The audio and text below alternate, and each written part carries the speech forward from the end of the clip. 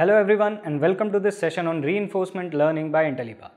Self-driving car is a wonderful creation in 21st century. But have you ever wondered how the self-driving car works? This is with the help of reinforcement learning. Reinforcement learning is that area of machine learning that deals with training of machine learning algorithms by the principle of rewards and punishment so that the machine learns from the response of the environment and improves its further action. So in today's session, we'll learn all the concepts related to reinforcement learning. Before we move further, do subscribe to Intellipaat's YouTube channel and press the bell icon so that you never miss out on our upcoming videos. Also, if you want to become an expert in reinforcement learning, then Intellipaat provides you an end-to-end certification course on reinforcement learning. Now let's have a quick glance at the agenda. We'll start off by understanding what is machine learning. Then we'll look into the branches of machine learning. After that, we'll learn about reinforcement learning. Going further, we'll see the learning process involved in reinforcement learning. Further, we'll see the elements of reinforcement learning and the reinforcement learning processes. Following which, we'll discuss about multi-armed bandit problems and the methods to solve exploration and exploitation dilemma. After that, we'll be discussing about markov decision processes. And finally, we'll see how to compute policies and value function using Bellman's equation. So without any further delay, let's continue with this session. So let's have a brief introduction about machine learning. So you already know that a machine learning is the ability of a machine to learn by itself without being explicitly programmed. So we expose a machine to different experiences, and based on the experience our machine learns from it, and this whole process happens without any explicit programming. And machine learning comes under artificial intelligence. Reinforcement learning also comes under artificial intelligence. So now let's discuss the broad classifications of machine learning. So machine learning can be broadly classified into three categories. The first category is called the supervised learning. The second category is called the unsupervised learning. And the third category is called the reinforcement learning, which is the main topic for this course. So now let's have a brief introduction about supervised learning. So in supervised learning, we train our machine on a labeled data. So we have both input and our labels, which is the correct input and output. So our machine knows and it learns from the right answers. So once it learns from the right answers, so then we supply our machine with new data and then it predicts new labels for us. So in supervised learning, we have two classifications, two categories. So for the first category is called the regression problems. So in regression problems, we predict continuous variables, which are also called numerical variables, using supervised learning. So we can predict, some of the examples are given here. So we can predict the stock prices or the product of different prices based on the previous data that we have supplied to our machine. And we can also predict population growth based on different factors that are related to population growth. Once we supplied our previous data to our machine, it will learn different patterns and correlations between different factors that are responsible for population growth. And in the future, it can predict for us at what point of time how much population growth will be there. And then we can also predict weather. So we can predict temperature or humidity or precipitation based on the previous data that we had supplied to our machine, and it learned different patterns and correlations from it. So these all categories, we are predicting a numerical output or a continuous variable. So that is why this is called a regression problem. And the second kind of problems that we can solve using the supervised learning are classification problems, where we classify or predict different categories. So we can, if we have 10 different images, and if we want to know which image contains which object, so if you want to classify images based on the people or animals or any other object that is contained in them, so we can use the supervised machine learning. And then we have identity fraud detection. So based on our previous fraudulent cases or fraud records, when we supply those records to a machine, so it will learn patterns and correlations from those fraud cases. And in the future, if it finds any case that is suspicious and that is matching with the previous records or the previous patterns that our machine has observed, then it will tag that particular transaction as a fraudulent transaction. So this is very helpful in banking transactions to detect. So we can also use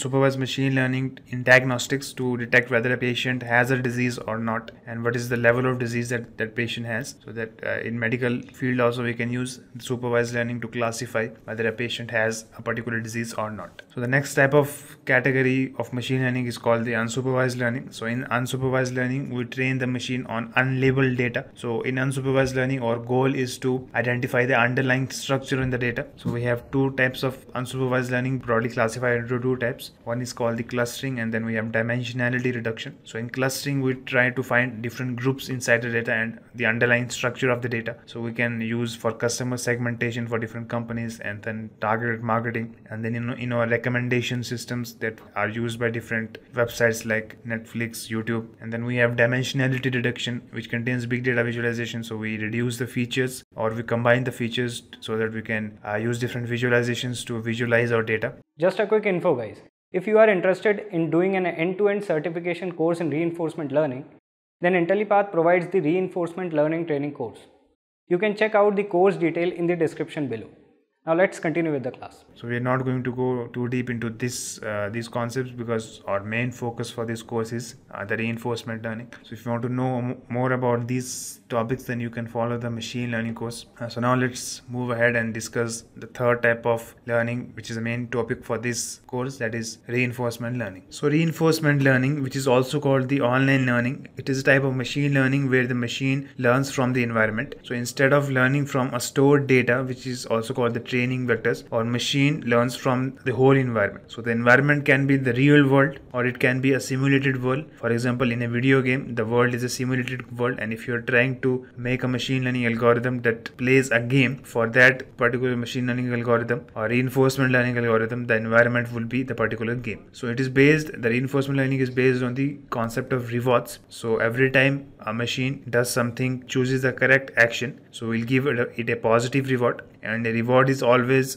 a real number. So if a machine does the action which is appropriate, so we'll give a positive reward, and if it is not appropriate, we'll give a negative reward, which is also called the penalty. So the goal of our machine learning or the reinforcement learning algorithm is that it has to maximize the number of rewards, and the maximization is not only short term, but it has to maximize the long term rewards. So the goal of a reinforcement learning algorithm is to maximize the scalar rewards, and the rewards are always a real number. So we also say that reinforcement learning is a memoized search. So our algorithm will search for the right ways to do something, and it remembers that way. So instead of just telling what goal we want to achieve, we just tell our machine learning algorithm or reinforcement learning algorithm to maximize the scalar rewards. So now let's look at the process that is involved in our reinforcement learning. So the main idea behind reinforcement learning is that we have an agent who is trying to maximize the scalar rewards, and it learns from the environment, and the reward is given by the environment to the agent. So let's take an example where we have a footballer who is trying to score a goal. If the footballer is not able to score a goal and the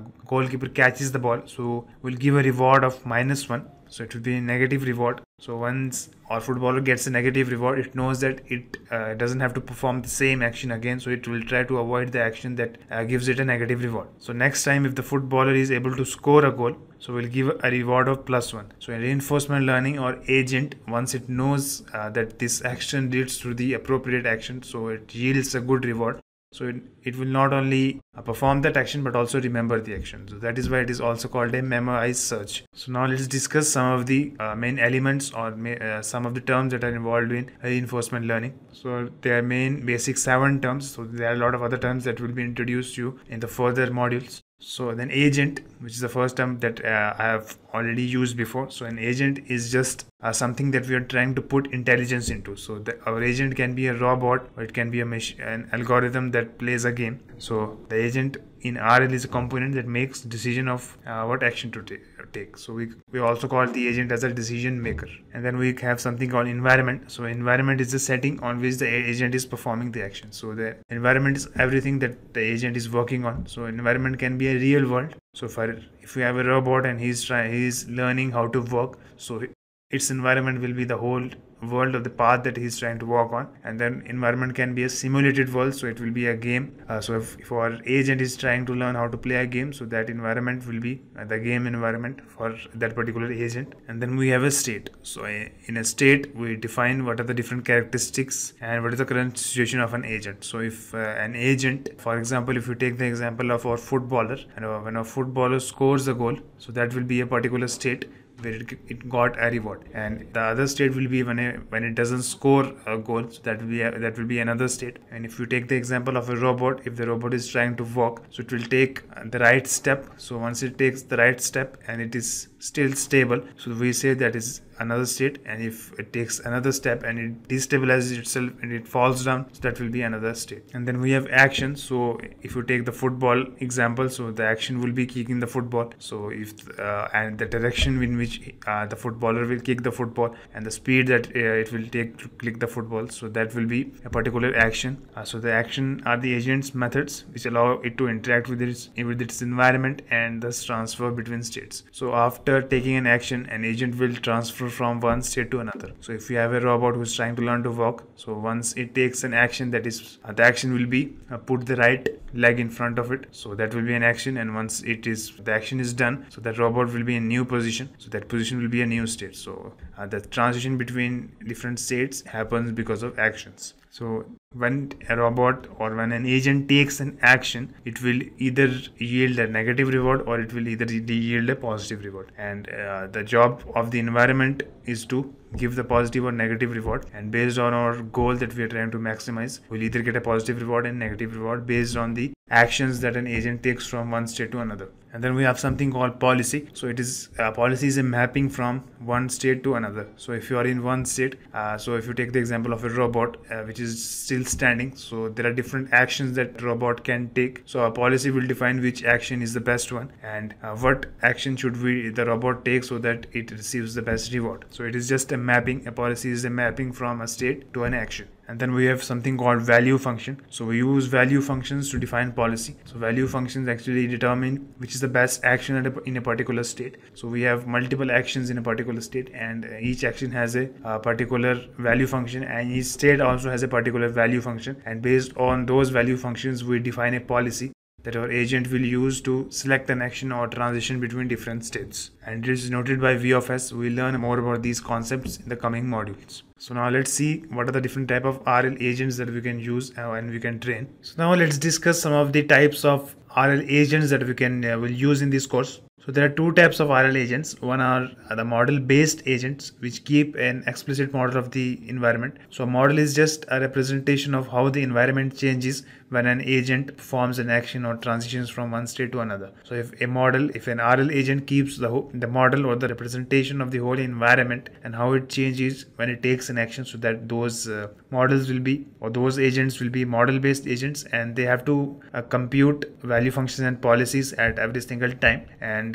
they may not have values or policies function also. So we'll discuss this later on in detail. So the next type of RL agents can be model-free RL agents. So these agents, they do not keep any representation of how the environment changes when they take an action or they transition from one state to another. So they calculate value functions and policy functions to take decisions and to move from one state to another and to choose which action to take from moving from one state to another. Now let's discuss some of the problems that we can solve using the reinforcement learning methods. So the first type of problems that we are going to solve in this course are called the multi-armed bandit problems. So these problems also require the sequential decision making. So we are teaching our agents how to make decisions in a sequence. And the first type of problems that we are going to discuss are the multi-armed bandit problems. So we'll discuss this in detail in the next module. Also in the next module, we'll also discuss the markov decision processes, which are also used for making decisions under uncertainty, and how we'll see how markov decision processes are different from multi-armed bandit problems, and what are the similarities and what are the dissimilarities, and what are the different techniques that we can use to solve these problems.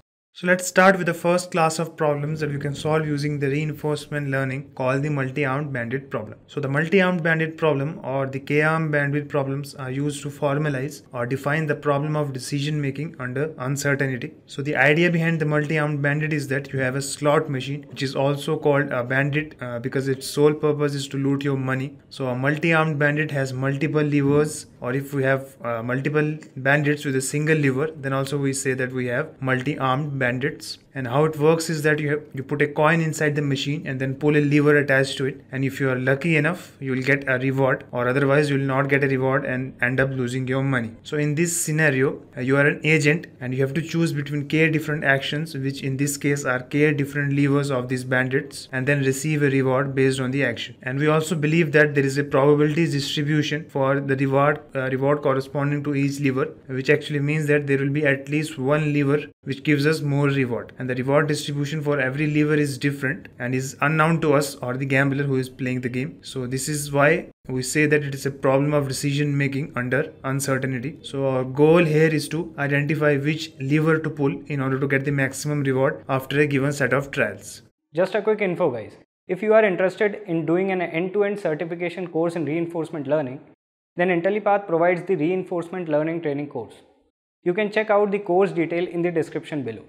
Now let's continue with the class. So now let's see some use cases where the multi-armed bandit problems are used. So our first use case will be clinical trials. So suppose you are a doctor and you want to test 3 different medicines on your patients in order to know which medicine works the best. So you give the first medicine to a patient and the patient turns out to be satisfied with it, and then you give the second medicine to the next patient and he turns out to be unsatisfied with it. So you would keep on doing this until you have enough information about the effectiveness of the medicines. So this problem constitutes as a bandit problem since we have 3 different medicines to choose from and we are uncertain about the effectiveness of these medicines. And our next use case is the online advertising. So suppose you have 3 different versions of the same ad and you want to know which ad has the highest click-through rate. So you start by displaying the first ad to the first customer or first ad to on your website, and the first person who logs onto your website clicks on the ad, and then you display the second ad on your website and the next person who logs onto your website does not click on the ad, and then you display the third ad on your website and the person who logs onto your website does not click on the ad. So you would keep on doing this until you have enough information about the ad having the highest click-through rate. So this problem also constitutes as a multi-armed bandit problem since we have 3 different versions of a same ad and to choose from, and we are uncertain about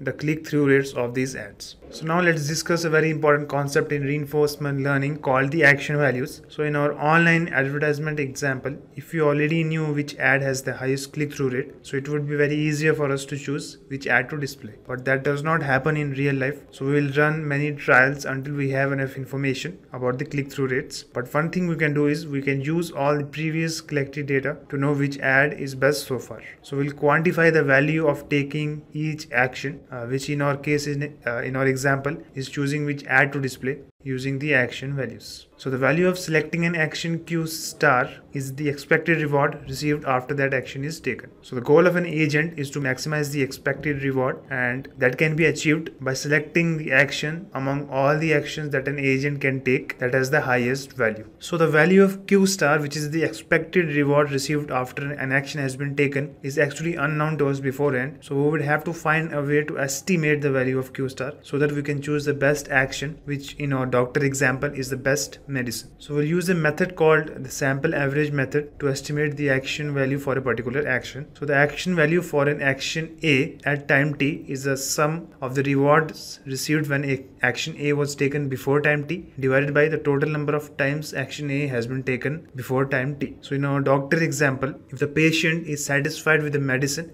then we will give a reward of +1, and if the patient is not satisfied with the medicine prescribed by the doctor, we'll give a reward of 0. So now let's see how action values are calculated using the sample average method in our clinical trials example. So the doctor prescribes the first medicine to a patient and the patient turns out to be satisfied with the medicine, and hence we'll give a reward of +1 to this action. So the action value for this action is 1 since the total reward received till now is 1 and the action has only been taken once. And similarly, the action values for the second and the third action are 0 since we have not taken this action before this particular action. So now another patient comes in and the doctor prescribes the first medicine to the patient and the patient turns out to be unsatisfied with it, and hence will give a reward of 0. And the third patient comes in and this time the doctor chooses the second action, which is the second medicine, and the patient turns out to be satisfied with the medicine. And then the fourth patient comes in and this time the doctor chooses the third medicine and the patient turns out to be unsatisfied with the medicine, so we'll give a reward of 0 to this particular action. So now now if we calculate the action values up to this point, we'll get the following action values. And suppose we keep on doing different trials for the medicines, and then at the 12th trial we end up with the following action values. So as you can see, the more trials we perform, the closer our action values estimate gets to the actual action values. So now we have the action value estimates for each action, and now if the doctor wants to choose which medicine to prescribe to the next patient, so we have two options. Either he can choose the medicine having the highest action value, which is called a greedy action, where he exploits the current knowledge he has about the action values, or he can choose the other two medicines so that he can find a more accurate estimate for the action values, which is also called selecting the non-greedy action or exploring, in order to get closer to the actual action values. So now we have come down to the process of selecting the actions. So the greedy action is when we choose the current highest estimated value, which means that we are exploiting the current knowledge that we have. Or we can choose to explore further by selecting the non-greedy action, hoping that we'll get more information about the other actions. But an agent can only select one action at a time, either the greedy or the non-greedy. So that brings us to this challenge that we face in reinforcement learning called the exploration versus exploitation dilemma. So the exploration allows an agent to improve its knowledge about each action in order to gain a long-term benefit. And on the other hand, the exploitation allows the agent to choose the greedy action and try to get the most reward, this time that may be for a short-term benefit. And one issue with exploitation is that it can lead to a suboptimal behavior. So let's discuss how it can lead to a suboptimal behavior with an example. So in our clinical trials example, if we choose to exploit after the first trial, which is the Q1, so we'd keep on choosing the first action because it has the highest estimated value. But we know that after 12 trials, our second action, as we explore more, we find that the highest reward is actually returned by the second action. So that is how, if we do not choose the right point of exploitation, we can fall into this trap where we choose a suboptimal action instead of choosing the optimal action. So now, how do we actually know when to explore and when to exploit so that we do not end up choosing a suboptimal action? So now, in order to learn how to balance exploration and exploitation, let's discuss our first method, which is called the epsilon greedy. So epsilon greedy is a simple method to choose between exploration and exploitation. So in epsilon greedy, the epsilon, which is typically a small number, it refers to the probability of choosing when to explore. So in epsilon greedy, we mostly behave greedily by selecting the greedy actions, but once in a while we'll choose an action randomly among all the actions with an equal probability of epsilon without considering the current action value estimates. So this is how we actually choose an action in epsilon greedy. So a random action is chosen with the probability epsilon, and for the rest of the time we choose to exploit the current highest value estimate. Here the argument max A simply means that we need the action, or we want to find the action that maximizes the current value estimates, which is given by Q of A. So by doing that, we sample every action among all the actions an infinite number of times, and we ensure that all the action value estimates, they converge to the actual action values of those actions. So we choose to explore epsilon percentage of the times, and we exploit 1 minus epsilon percentage of the times. And the typical values that we use for epsilon and or for exploring are 0.01, which is 1%, 0.05, that is 5%, and 0.1, that is 1%. So this is a pseudocode that we'll use for epsilon greedy. So here we take P as a random number between 0 and 1, and if the value of P turns out to be less than the value of epsilon that we have chosen, we'll select a random action, which is also called exploration, and otherwise we'll choose to exploit by choosing the current best action. So now let's go to the Jupyter notebook and implement epsilon greedy algorithm in Python. So we'll start by importing the required packages, that is NumPy and matplotlib. So NumPy we'll use for creating arrays and functions related to arrays, and then we'll use matplotlib for plotting or values. And after that, we have defined a class called actions, which will be used to define the attributes and the methods related to our actions. So the constructor of the class takes one parameter, that is m, which is the actual value or the actual action value for our action, and we have defined two instance variables, that is mean and n, where mean will be our estimated action value and n will be the number of times we want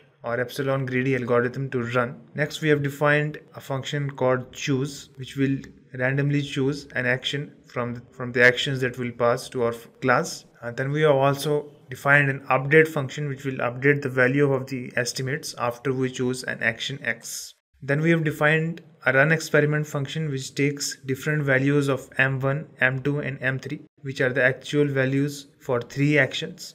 And we also pass a value of epsilon as EPS, and NA stands for the number of times that we want our epsilon greedy algorithm to run. So we want our run experiment function to return the cumulative average as a list named data.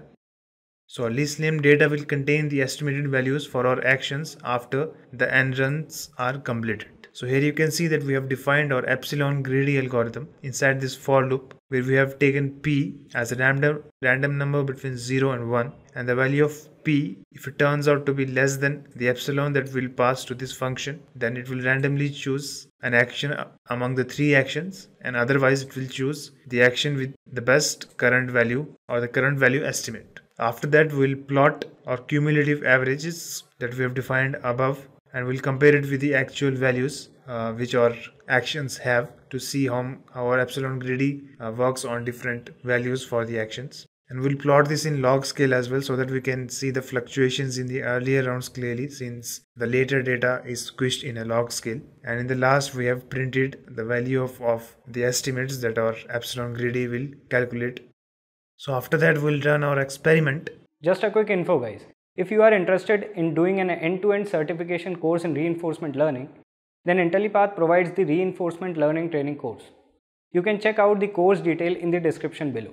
Now let's continue with the class. With 3 different means, which are the actual values for our actions. So the first action has a mean of 1, second action has a mean of 2, and the third action has a mean of 3. So among these 3 means, our action 3 has the highest mean. So our epsilon greedy should converge to this mean, because this action has the highest return or reward. So here we have chosen an epsilon of 0.1, which means 10%. So our epsilon greedy algorithm will explore 10% of the times, and 90% of the times it will exploit. And we'll run the epsilon greedy algorithm 100,000 times. So this is the plot that we get after running our epsilon greedy algorithm 10% of the 100,000 times with epsilon as 10%. So these are the estimated values for each action that our epsilon greedy value or epsilon greedy algorithm has calculated. So the actual value was 1 and it has calculated this value, and the actual value was 2 for our second action, and our epsilon greedy algorithm has calculated this value. And the actual values for action 3, which our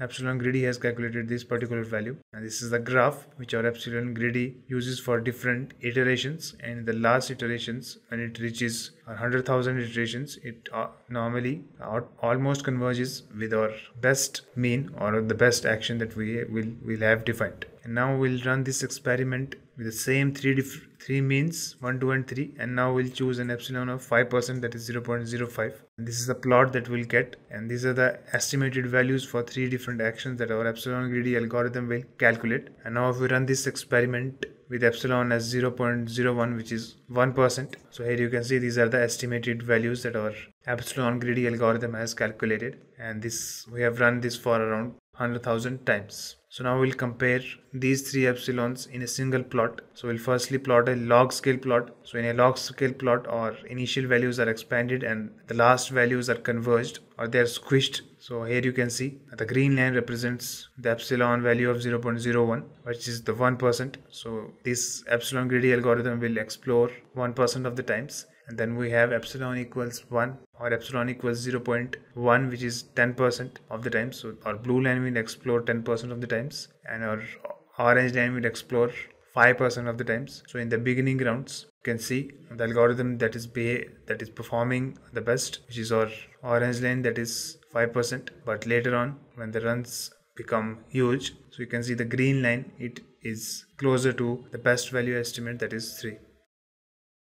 And now if you compare different epsilon values using a linear plot, which won't show you the actual fluctuations in the beginning. So our log scale plot will show us the actual fluctuations between different values of the epsilons that we have taken.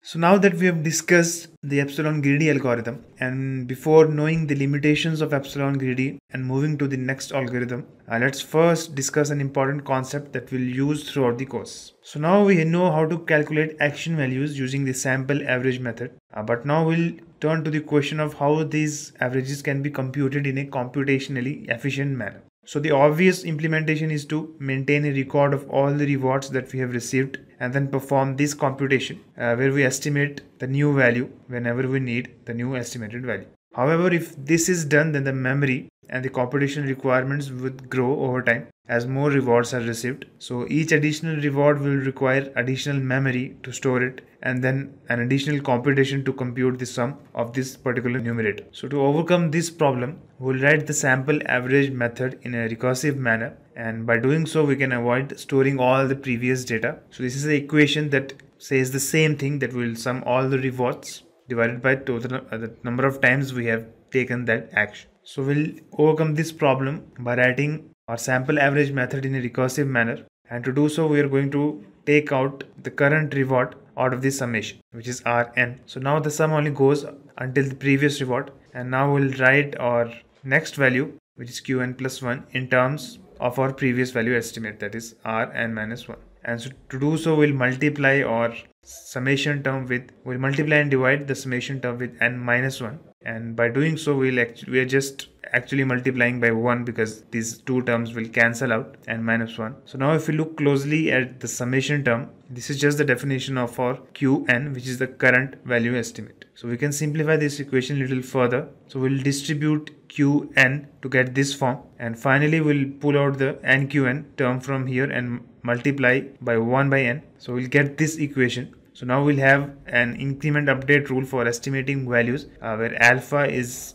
a function of n, and which is typically a number between 0 and 1. So we can write this equation in this form. So in this equation, the error in the estimate is the difference between the old estimate and the new target, and to reduce the error we'll take a step towards the new target, and that will create a new estimate. And here the target value is the new reward, and the size of this step will be determined by your step size parameter and the error in the old estimate. So now we have an equation that we can use to update the action values incrementally without storing the previous values. So let's say if the value of alpha is set to 0.1, which is very small number, then the most recent rewards, which is Qn, will have more effect on our new estimate. And if the alpha value is more, that is say 0.9, then our new estimate will have more weight of the previous rewards as well. So this concept is actually used when our reward distribution changes with time. So the value of the rewards by taking the same action changes with time, and which we also call as the non-stationary bandit problem. So we'll use this rule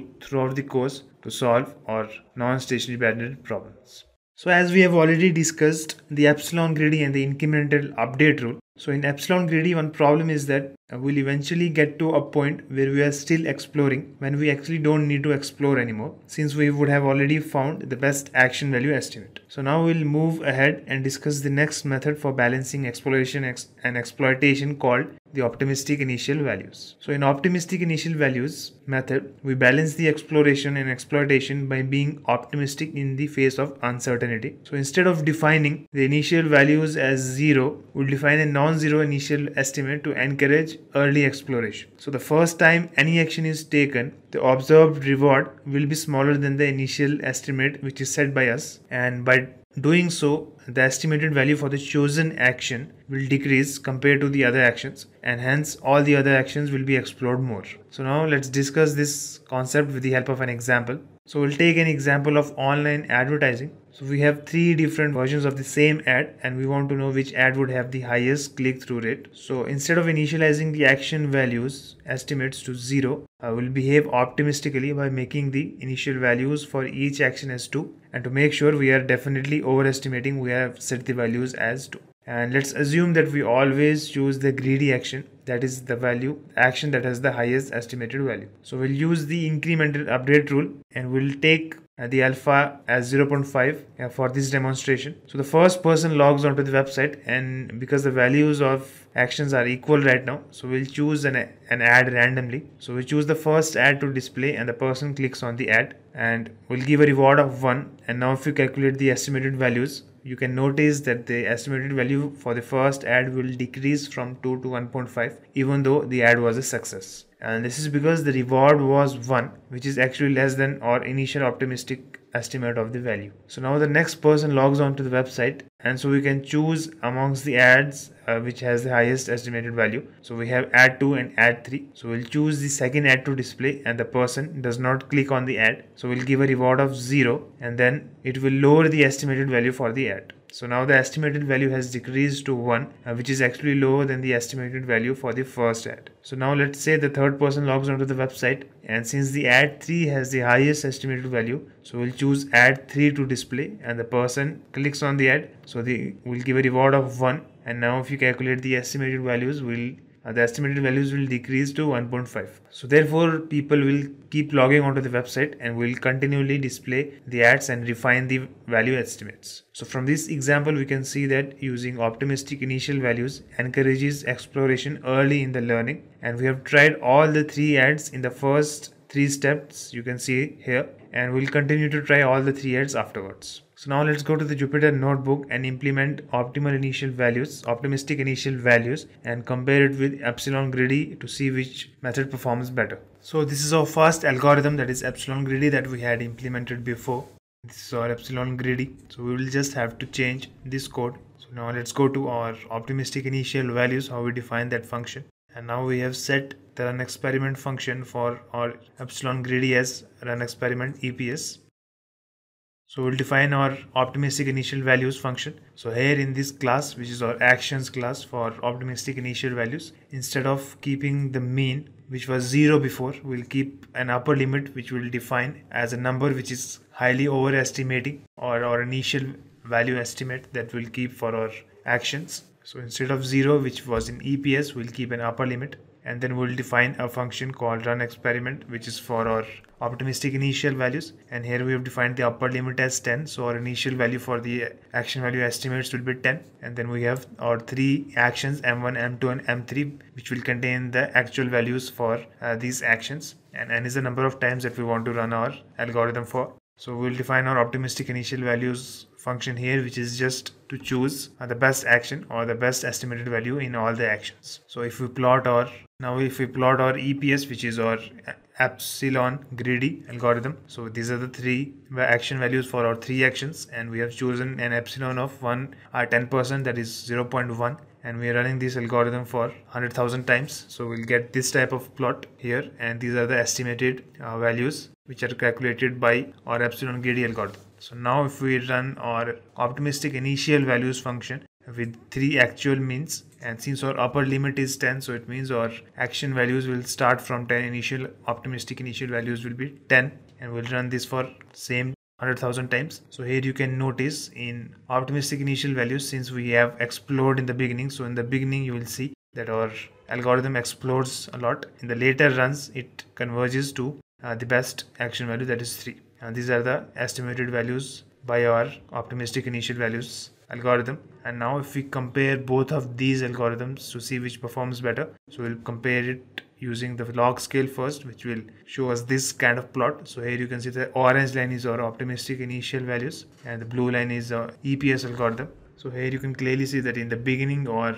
orange line it explores a lot, but in the later runs of the algorithm we can see that it performs better than our EPS, which is 1%, which will explore 1% of the times, and our optimistic initial values is the blue, is the orange line. And you can compare it using the linear plot as well. So in the linear plot also you can see that our EPS, which is the 1% exploring EPS, and our optimistic initial values, so the orange line, which is for the optimistic initial values, it performs better than our EPS algorithm. So as we have already discussed the optimistic initial values method, but one limitation of optimistic initial values method is that it drives exploration only in the early rounds, and this means that the agent will not continue to explore after some time, and this leads to issues in the non-stationary problems where the value of one action may change after some number of time steps. So an optimistic agent will not notice that a different action is actually better now. And another limitation is that we may not always know how to set the optimistic initial values, because in real life scenarios we may not know the actual reward or the maximum reward that we can get from an experiment. But we often use the optimistic initial values approach in combination with other exploration approaches. So now let's move on and discuss the third approach for balancing exploration and exploitation, which is called the upper confidence bound action selection. So the upper confidence bound action selection actually uses the uncertainty in the estimates to drive exploration. So since we are estimating our action values from a sampled set of rewards and not the whole population of the rewards, so there is always an inherent uncertainty in the accuracy of our estimates. So it would be better to select actions among the non-greedy actions for exploration according to their potential. So if their potential is actually being optimal, so which can be done by taking into account both how close their estimates are to the maximum and how uncertain those estimates are. So we use upper confidence bound to select actions using the uncertainties in those values. So this is the formula that we use to calculate the upper confidence bound for a particular action. So we'll select the action that has the highest estimated value plus our upper confidence bound exploration term. So here T is the number of steps that we have taken so far, and N is the number of times that we have taken the action A. The C parameter here is a user specified parameter that actually controls the amount of exploration. So we can clearly see how UCB actually combines both exploration and exploitation. So the first term here is called the exploit term. So this represents the exploitation part, and the second term represents the exploration part. So let's discuss this with the help of an example. So here Q of 1 represents our current estimated value for action 1, and the box is the confidence interval around Q star of 1, which says that we are confident that the actual value of action 1 lies somewhere in this region. So the upper line is called the upper bound and the lower line is called the lower bound, and the region in between is called the confidence interval, which represents our uncertainty. So if the region is very small, we are very certain that the actual value of action 1 is near our estimated value, and if the region is very large, so it means we are uncertain that the value of action 1 is near our estimated value, that is Q of 1. So in upper confidence bound, we say that if we are uncertain about something, so we should optimistically assume that it is the best choice. For example, we say we have these 4 actions here and we have the associated uncertainties with our actions. So our agent right now has no idea which is the best action. So in UCB it will automatically, or it will optimistically pick the action that has the highest upper bound, so which is Q of 1 here. So by taking this action, either we'll get a good reward or we'll get a reward, or by taking, if we don't get a reward, we'll get to learn about this action that we know least about, because confidence or the uncertainty in this particular action is large. So we'll get to know about this action if we don't get a reward. So let's say we take that action and we don't get any reward. So the value of Q of 1 will now decrease since we have added another example to our sample, and also our confidence interval will shrink since we have added another example to our sample. Now our UCB will select the action that has the highest upper bound. So right now the action that has the highest upper bound is Q of 2, and let's say that we get a reward after selecting this action. So now our estimated value will increase, and since we have added another example to our sample, so our confidence interval also shrinks. So the more number of examples we add to our confidence intervals, it shrinks because we then get closer to our actual values. So again, since Q of 2 has the highest upper bound, so it will be selected again. And let's say this time we don't get any reward after selecting Q2 for repeatedly for n number of times. So which means that the estimated value will decrease and the confidence interval also shrinks. So now our algorithm will select the action which has the highest upper confidence bound, that is action 3. And suppose we get a reward, so the estimated value of this action will increase, and also the confidence bound will decrease or it will shrink. So now we'll keep on doing this until we eventually get to an action that has the highest action value. So this is how the UCB algorithm converges to the best value, and it will select the action that has the best value based on the confidence bounds and the uncertainties in the estimates. So now let's compare the upper confidence bound and the epsilon greedy algorithm and see which algorithm performs better. So this is the plot actually that we get after plotting the UCB and the epsilon greedy, and here you can clearly see that our UCB algorithm, which is represented by the orange line, it performs better than our EPS which is our epsilon greedy with 10% exploration rate. And since in the beginning rounds only we can see that the UCB algorithm performs better because it will choose the optimal action, and the optimal action is chosen on basis of both the higher estimates and the uncertainties in those estimates. And later on also you can see in later rounds our UCB is still performing better than our epsilon greedy. So after learning about the multi-armed bandit problems, which introduce many interesting questions, however, they do not include many aspects of the real world problems, such as when the agent is presented with the same situation and each time it will choose the same action. So in many real life problems, different situations call for different actions. So these actions we choose right now will affect the amount of reward we can get into the future. So that brings us to our next set of problems that we can solve using the reinforcement learning methods called the Markov decision processes. So MDPs, or the Markov decision processes, are used to define the problem of sequential decision making where the current actions are not only influenced by the immediate rewards but also the future situations or states. So the bandit problem, they do not take into account for the fact that different situations may require different actions. But in MDPs, we balance the trade-off between the immediate reward and the delayed rewards. And the future state and reward will only depend on the current state and the action. So it does not depend on the previous action and the time of the action. The future state and the reward, it will only depend on the current state and action, which is also called as the Markov property. So let's discuss this with the help of an example. So let's take a robot as our agent, and whose goal is to solve this maze, and also by collecting the objects along the way. So each object has a specific reward associated with it. So if a robot collects a rug B, it gets a reward of +10, and if it collects a flag, it gets a reward of +5. So now if you follow the approach of a multi-armed bandit problem, we'll choose the action that generates the maximum reward. So that is, the robot will choose to go left, but now the robot, this is left from our side, so that is right from the robot's side. So now when the robot will choose to go for the rug B, but now the robot is in a different situation where it cannot go further since there is a wall in front of it, and when it hits the wall it will get a reward of -100. So but now if you follow the framework of a Markov decision process or MDP, the robot will choose to go and collect the flag instead of the rug B, because it knows that after collecting the flag it will be able to solve the maze, and by solving the maze it gets a reward of +100. So this is one such situation where accounting for delayed rewards maximizes our total reward. So we can formalize this interaction with a general framework. So in this framework, the agent and environment, they interact at different time steps. So at each time t, the agent will receive a state s of t from the environment, and it is from the set of all the possible states, that is script s. So based on this state,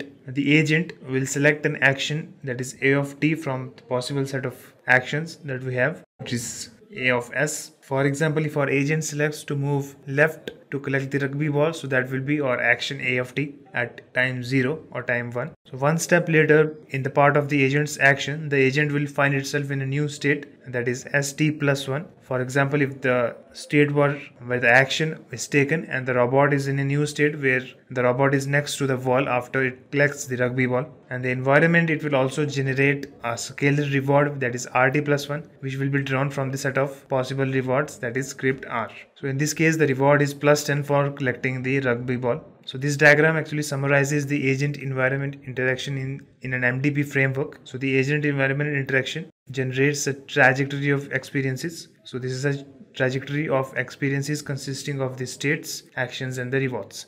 So states will be S0, A0, and the reward will be generated when the state transitions from one state to another. So the actions influence immediate rewards as well as the future states, and through those future states, the future rewards. So as in multi-armed bandit problems, the outcomes in an MDP are stochastic, so which means that when the agent takes an action in a state, there are many possible actions, or there are many possible next states and rewards. And therefore, we use the language of probabilities to define the dynamics of an MDP, and we do it by defining a probabilities distribution. So here the transition dynamics function P defines this notion. So in a finite MDP, given a state S and action A, P tells us the joint probability of the next state, that is S prime, and a reward R. So since P is a probability distribution, which is called the dynamics function or the dynamics of the MDP. So it must be non-negative and its sum over all the possible next states and rewards must be equal to 1. And also note that the future state and the reward, they only depend on the current state and the action, which is called the Markov property. So which actually means that the present state is sufficient enough and remembering the earlier states would not improve the predictions about the future. So now let's discuss MDP with the help of an example. So let's consider a recycling robot which collects empty cans in an office environment. So it can detect the cans and pick them up and drop them off in a recycle bin. So the robot actually runs on a rechargeable battery and its goal is to collect as many cans as possible. So we'll start with the states, actions and rewards. So let's assume that the sensors can only differentiate between two charge levels, that is low and high. So these charge levels actually represents the robot's state. So in each state, the robot has three choices. So it can either search for the cans for a fixed amount of time, or it can remain stationary and wait, or it can go to the charging station and recharge its battery. So we allow only recharging from the low state because recharging is pointless when the energy level is already high. So now let's draw the transition graph for this particular MDP. So first let's try the states using the circles high and low, and searching the cans when the energy level is high might reduce the energy level to low. So that is the search action that we can take from the high state. So let's say that the search action in the high state, it does not change the battery level, so the state won't change. So let's say the probability is alpha when the search action in the state high might not change the state, or the energy level might drop to the low with the probability of 1 minus alpha. So in both these cases, the robot's search returns the reward of our search. So the robot can also wait, and waiting for the cans does not change the battery, does not drain the battery, so the state does not change. And in both the cases we'll have the wait action and it will return a reward of our wait. And searching for the cans when the energy level is low might deplete the battery completely, and then the robot would have to be rescued and recharged again. So let's write the probability as 1 minus beta, and if the robot is rescued, then its battery level is restored. However, needing rescue returns a negative reward of R rescued, which we have mentioned as -3 because the robot has messed up. So alternatively, the battery might not run out, and this occurs when with the probability beta and the robot receives a reward of R search.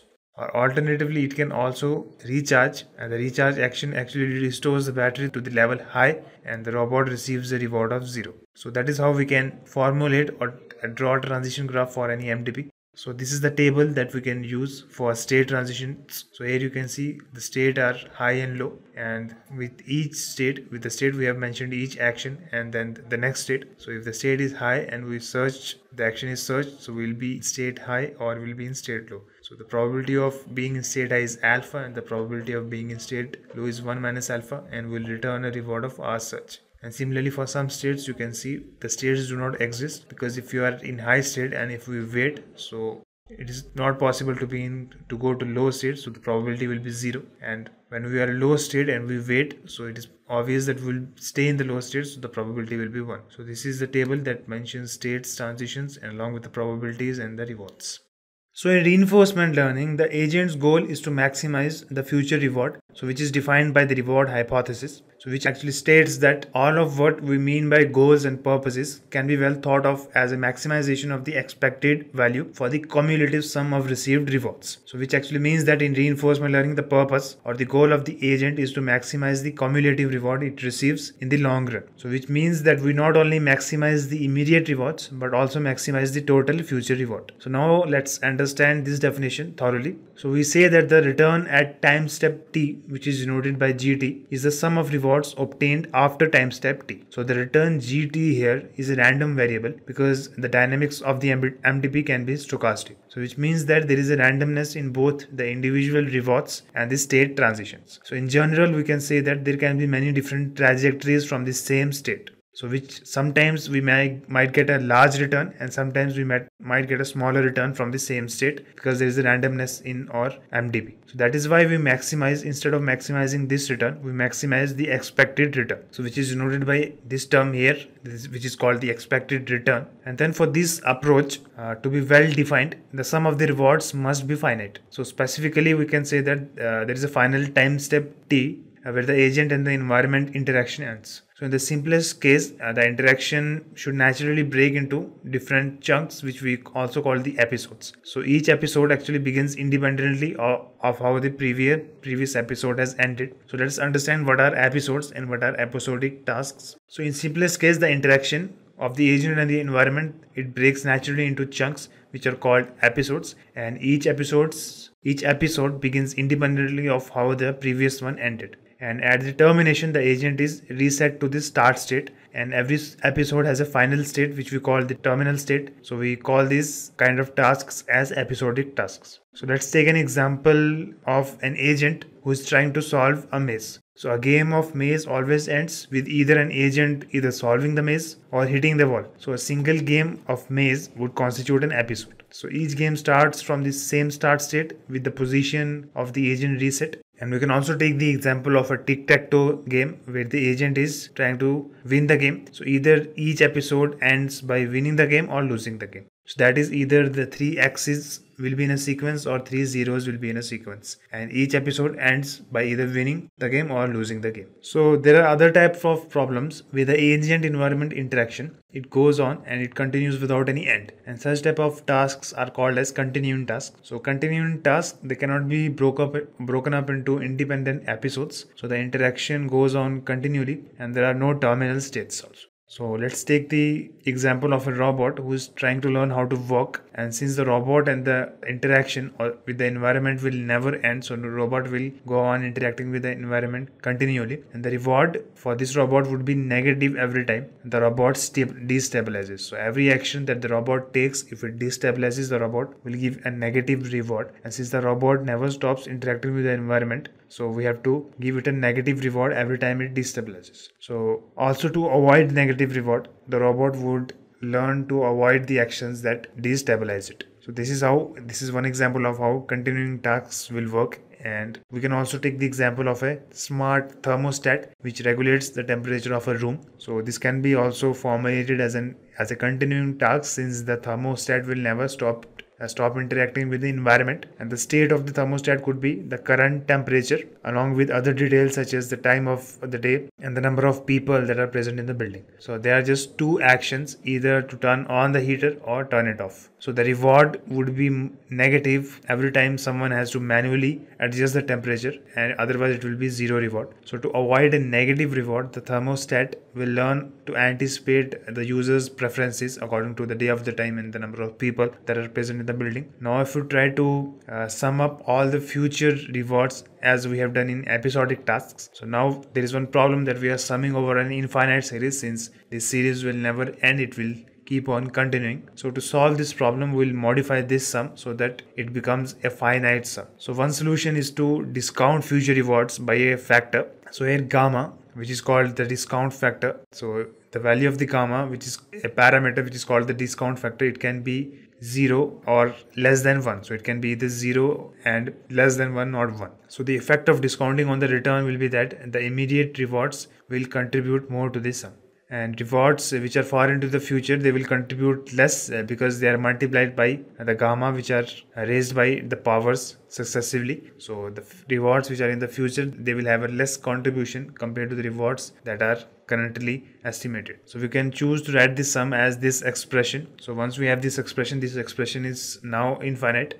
But if you want to make this finite, so we'll concisely write the sum as this expression, which is guaranteed to be finite. So this expression is guaranteed to be finite. So to get here from this expression, we'll assume that R max is a maximum reward and that our agent can receive. So we'll pull this term out of the equation since it will be a constant. So because this is the maximum reward that our agent can receive. So now the second factor here, which we are left with, it's just a geometric progression or geometric series. And the geometric series, it is always a finite series. So the R max times 1 divided by 1 minus gamma is a finite, and it is the upper bound on the GT. So the GT will have the R max multiplied by 1 divided by 1 minus gamma, which will be a finite series. So now if we look at the gamma value here, so if the gamma equals 0, so the return of this function will just be the reward at the next time step. And we say that in this case, the agent is short-sighted and only cares about the immediate reward, not the future rewards.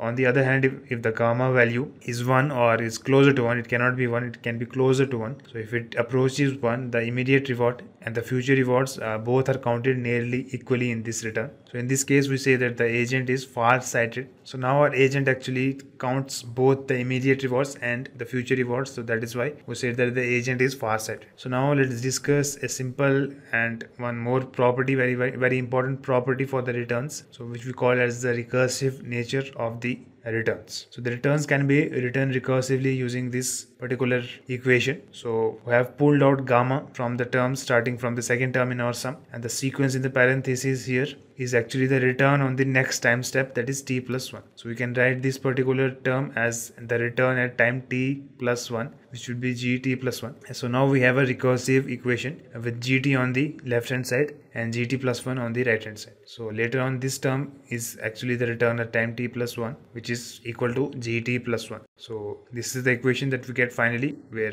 on the left hand side we have gt, which is the return at time t, and we have on the right hand side gt plus 1, which is the return at time t plus 1. So later on we'll use this equation to design our learning algorithms. So earlier we have discussed that the agent's role in an interaction is to choose an action on each time step. So the choice of the action has an immediate impact on both the immediate reward and the next state. So in this video we'll describe what are policies and how an agent selects these actions. So a policy maps each state to a single action, and we use the Greek letter pi to denote a policy, and pi of s represents the action selected in state s by the policy pi. So if the agent is following a policy pi at time t, then pi of a given s is a probability that action a is selected when the state is s. And a policy can only depend on the current state and not on any other factor like time or previous states. So the current state should have all the information that is used to select the current action. So a policy that maps each state to a single action is called a deterministic policy. So in this example that we'll see,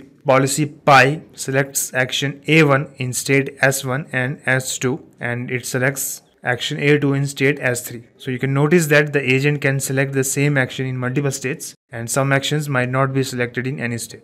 So in general, we can say that a policy actually assigns probabilities to each action in each state. So we use the notation pi of a given s to represent the probability of selecting action a in state s. A stochastic policy is the one where the multiple actions may be selected from a single state with non-zero probability. So here we have shown the probabilities over actions from state S1 according to the policy pi, and you have to remember that the pi specifies a separate policy of actions in each state. So for different states there will be different policies or policy distributions that are specified by the policy pi. So we can say that the sum over all the action probabilities must be 1 for each state, since it is a probability distribution. So the sum over all the action probabilities must be equal to 1, and each probability must be non-negative. So each action should have a probability that is non-negative. So in conclusion, an agent's behavior is specified by a policy that maps the state to a probability distribution of different actions, and a policy can only depend on the current state and not on any other factors such as time or previous states. So in reinforcement learning, a reward captures the short-term gain. However, our objective is to learn a policy that achieves the most reward in the long run. So we use value functions to formalize this notion. So we'll start by understanding what is a state value function. So a state value function is the future reward that an agent can expect starting from a particular state under a policy pi. So more precisely, the state value function is the expected return from a given state. So gt is our return, and we are in state s, so this is the expected return, and we denote our state value function using v of pi of s. So the agent's behavior will also determine how much reward it can expect in the long run. So a value function is defined with respect to a given policy. Here we have specified a policy pi, and where our return is gt, which is given by this expression that we have seen before. So we can also define an action value function. So an action value function describes what happens when the agent first selects a particular action and then follows a policy pi. So more precisely, the action value of a state is the expected return if the agent selects an action a and then follows a policy pi. So here our return is gt, and we are in a a state S and we took an action A. So what is the expected return when an agent selects an action A and then follows a policy pi? So value functions are basically used to judge the quality of different policies, and a value function also allows an agent to determine the quality of its current situation instead of just waiting and looking to observe the long-term outcome. And value functions basically also summarize all the possible futures by averaging over the results.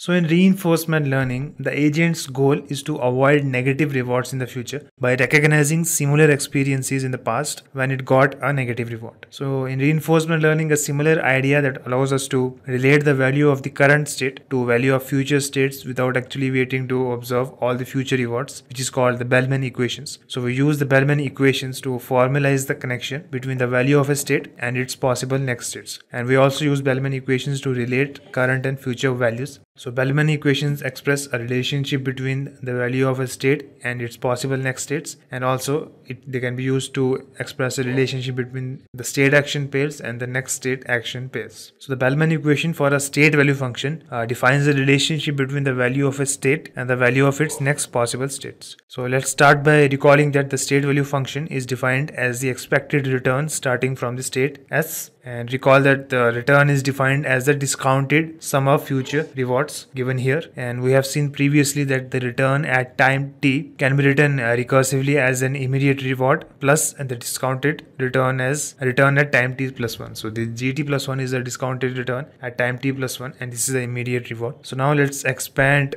this particular equation. So first we'll expand the expected return as a sum of all the possible action choices that are made by your agent, and second we expand over the probability distribution and over the possible rewards and the next states condition on state S and action A. This is our next state and this is the reward, possible rewards and next state on this current state and current action. So we can break it down in this order because the action choices depends only on the current state. So while the next state and the reward, they only depend on the current state and action. So this result is actually a weighted sum of terms consisting of immediate reward plus an expected future return from the state S prime. So here all we have done is just explicitly write the expectation as it is defined. So it is the sum of all the possible outcomes weighted by the probability that they occur. This is the sum of all the possible outcomes and this is weighted by the probability that they occur. And you can also notice that this t plus this rt plus 1 is a random variable, while this particular r, small r, represents each possible reward that we receive or reward outcome. And the expected return, it depends on states and rewards that are infinitely far into the future, which is represented by our gamma here, and this is expected return which depends on states and rewards infinitely far into the future. So we can also notice that this particular term here is the expected return, is the definition of the expected return for the value function for the state S prime. So for state S prime, this is the expected return and the definition of the value function. So the only difference here is that the time index is t plus 1 instead of t. So, and this is also not an issue because neither the policy nor the p, which is the probability distribution, they depend on time. So if we replace this one with v pi of S prime, which is the expected return for the state S prime, so we'll get this equation which is called the Bellman equation for the state value function. So we'll use this equation later on to find the value functions for different states and represent each state in relationship with the values of the future states. So we can also derive a similar equation for the action value function. So it will be a recursive equation for the value of the state action pair in terms of the next state action pairs. So in this case, when we expand the equation, you can see that the equation does not begin with the policy selecting an action as it was in our state action value function, and this is because the action is already fixed as a part of our state action pair. So again we have a weighted sum of terms consisting of immediate reward, that is R, and plus the expected future return given by a specific next state, that is S prime. So unlike the Bellman equation for the state value function, we cannot just stop here because we want a recursive equation for the value of state action pairs in terms of the next state action pair. So at this moment we just have the expected return given by one state, that is S prime. So we don't have any action included here. So now to change this, we can express the expected return from the next state as a sum of the agent's possible action choices. So in particular particular, we can change the expectation to be conditioned on both the next state and the next action, which is given by S prime and A prime, and then sum over all the possible actions using the summation here. So here each term is weighted by the probability under pi of selecting the action A prime under the state S prime. So now if you look at this particular equation or this particular part here, you can see that this is the expected return is the definition of the value function for the S prime and A prime. So this expected return is just the definition for the action value function for S prime and A prime. So if we replace this, we'll get this equation here. So this is the Bellman equation that we'll use for the action value function, which where this is the same equation here that represents this part, which is the action value function for the state S prime and the action A prime. So this is the action value function or the Bellman equation for the action value functions. So later on we'll discuss why this relationship is so fundamental in reinforcement learning and how we can use it to design algorithms which can efficiently estimate the value of value functions. So now let's look at some examples of the Bellman equations to get some clarity. So we'll start with our first example. So let's say there are three states S1, S2 and S3, and the returns that are given by each state as minus 0.1, minus 0.1 and 1. So if you transition from state S1 to S1 with the probability of transitioning is 0.3 and the return that it will give you or the reward that it will give you is minus 0.1. And if you transition from state S1 to S2, probability of transitioning is 0.7 and the reward that you will get is minus 0.1. And if you are in state 2 and you transition to state 1, the probability of transitioning to state S1 is 0.6 and you will get a reward of minus 0.1. And if you are in S2 and you transition to state S3, which is the final state here, so the probability of doing that is 0.4 and the reward that you will get is plus 1. And from S3 you cannot go anywhere because that is the final state. So now let's write Bellman equation for the state value functions using this particular MDP. So let's assume that the value of gamma here is 0.9, which we will see later how to take the value of gamma. So we'll take the value of gamma as 0.9. So let's calculate the Bellman equation for each state. So we'll start with the first state, that is S1. So our V of S1 is this one. So here, since our action policy is only to transition from one state to another, so the first term in our Bellman equation, the probability of each action will be 1. That is why that term is not included. So if we have multiple actions with different probabilities, so we would have to take those probabilities in account as well. So here our probability is 1 for each action. That is why the first term will be 1. So we'll focus on the next term, that is probability of selecting S1 when we are already in S1. So if you look at this particular action here, so the action was to transition from state S1 to S1. So we'll calculate the state value function for the S1. So our first term here is this one. So here P of S1 given we are in S1, which is the probability of selecting S1 when we are in S1 state. So it is 0.3 and then the reward that we'll get is minus 0.1 and the value of gamma that we have chosen is 0.9 and then V of S1 is what we are calculating here. So we'll get an equation of this form, and the second term, the second transition that we can do from state S1 is to S2, which has a probability of 0.7 and then reward that we'll get is minus 0.1 and then the value of gamma is 0.9 and then we have the value of state S2 that we'll calculate later on. So the final equation that we'll get is this equation. This is our state value function using the Bellman equation for the state S1. So now let's calculate the same for the S2. So if you calculate the same state value function using the Bellman equation for S2 state, you will get this equation where this term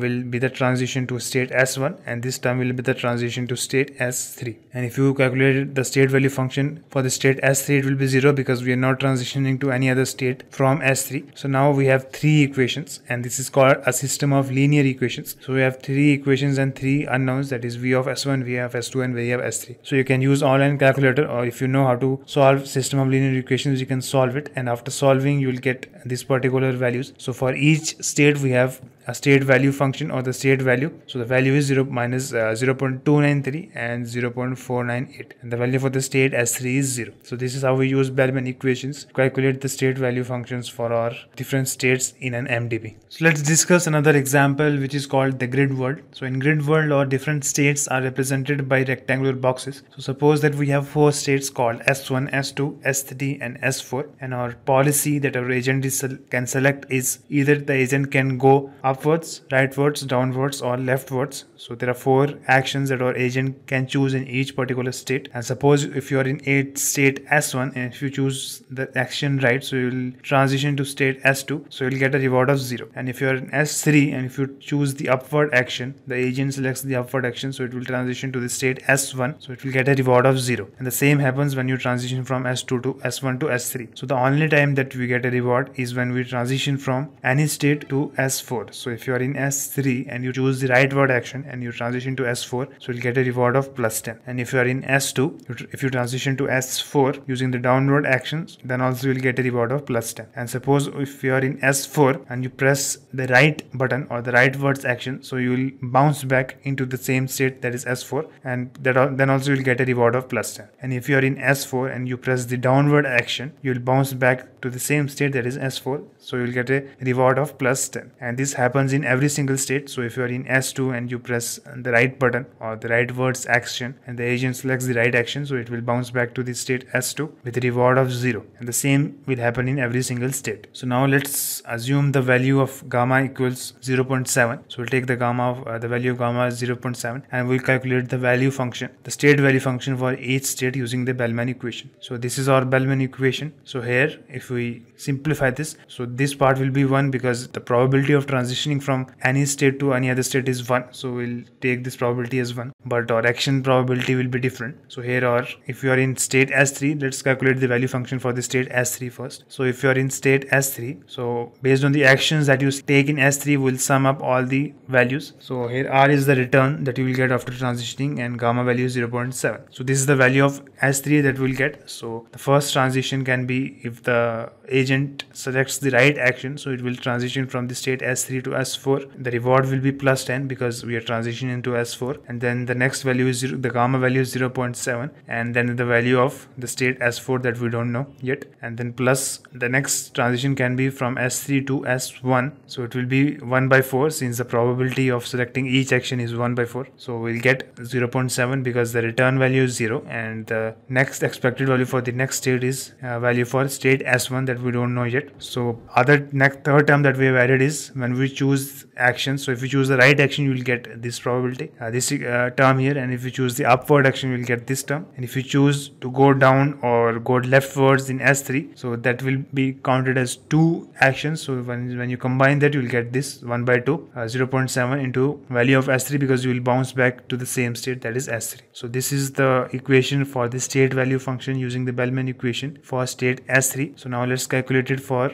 all the states. So these are the 4 equations that you will get when you calculate the state value functions for all of these states. So once you have these 4 equations, you have a system of linear equations. You have 4 variables and 4 unknowns, 4 equations and 4 unknowns, and you can solve it using matrices, or you can use online calculators also to solve this system of linear equations. And after you solve these equations, you'll get the value for each state. So the state value for the state S3 is 7.98, for state S1 is 3.38, and for state S2 is 7.98, and for state S4 is 11.99. So the highest state value is 11.99. So if you are in S2 and if you want, for agent wants to know which state is best, so it will look at the state values. The state values for the S4 state is the highest, that is 11.99. So we can directly transition to the state that has the highest state value, and the same will happen if our agent is in state S3 and if it wants to know which action is the best or which state is the best. So you can look at the state values for each state and then we can transition to that particular state. So for small MTPs where we have small number of states and probabilities, so we can use system of linear equations to find the value functions using the Bellman equations. But for larger problems where we have thousands of states, it is not feasible to use system of linear equations. So later on in this course, we'll use other methods using the Bellman equations for MTPs that have lot or a huge number of states. So till now we have seen that a policy specifies how an agent behaves, and given this way of behaving, we then aim to find the value function. So our ultimate goal is to find a policy that obtains as much reward as possible in the long run. So in this video, we'll achieve this notion with the help of the optimal policies and optimal value functions. So an optimal policy, which is denoted by pi star, is a policy which is as good as or better than all other policies. So we say that a policy pi 1 is as good as or better than the policy pi 2 if and only if the value under pi 1 is greater than or equal to the value under pi 2 for each and every single state. So which means that an optimal policy will have the highest possible value in every state, and there is always at least one optimal policy, but there may be more than one as well. So now the value function for an optimal policy has the greatest value possible in each and every single state. So we can express that mathematically by writing that pi star of s is equal to the maximum value over all the policies. So this will hold for every single state in our state space, and the value of for an optimal policy is defined to be the largest of all the computed values, and we could repeat this for every single state, and the value for an optimal policy would always be the largest. So all optimal policies have the same optimal state value function, which is denoted by v star here. So optimal policies also share the same action value function, which is again the maximum for every state action pair. So we denote this shared action value function by q star here. So right now let's move on, and we can rewrite the Bellman equations for the state value functions in a special form. So in this form we don't actually reference the policy itself. So there always exists an optimal deterministic policy that will help us select an optimal action in every single state. So such a deterministic optimal policy will assign probability 1 for an action that achieves the highest value, and for all other actions it will assign a probability of 0. So that is how we can express this another way, by replacing the sum over pi star here with the maximum over a. So we have derived a relationship that applies directly to v star itself here. So we call this special form the Bellman optimality equation for v star. So we can make the same replacement in the Bellman equation for action value function, so which will give us the Bellman optimality equation for q star. So earlier we have discussed how the Bellman equations form a linear system of equations that can be solved by standard methods. So optimality equations also give us a similar system of equations, but now the system will not be a linear system of equations, since we are taking the maximum over actions, and the maximum taking maximum over actions will not return as a linear system. So later on in this course we'll use different methods to solve these equations, and we'll also see how the correspondence between the optimal value functions and optimal policies will help us derive reinforcement learning algorithms. Just a quick info guys, if you are interested in doing an end-to-end certification course in reinforcement learning, then Intellipaat provides the reinforcement learning training course. You can check out the course detail in the description below. This brings us to the end of this session. If you have any query, do comment below and we would love to help you out. Thank you.